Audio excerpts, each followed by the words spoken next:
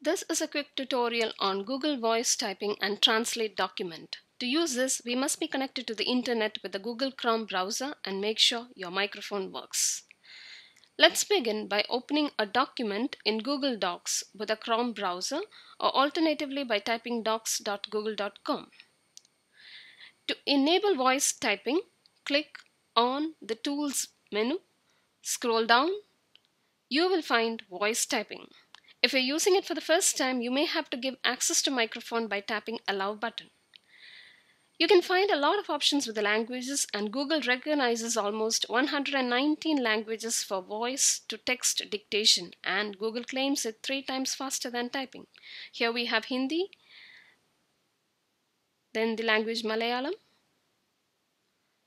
and English language that comes in different variants.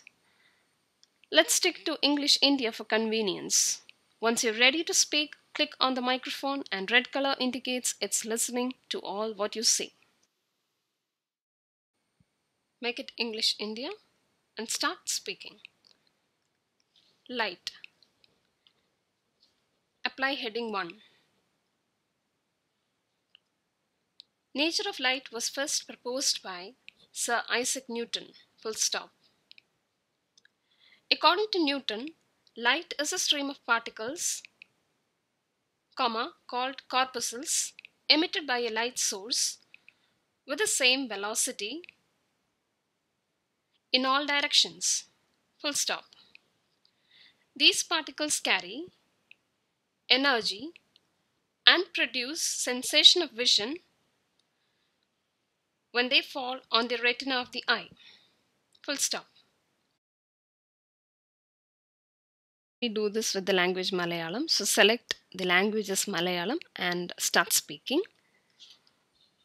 Voice കമാൻഡുകൾ ഉപയോഗിച്ച് മലയാളത്തിൽ ടൈപ്പ് ചെയ്യുവാൻ Google Voice Typing സഹായിക്കുന്നു.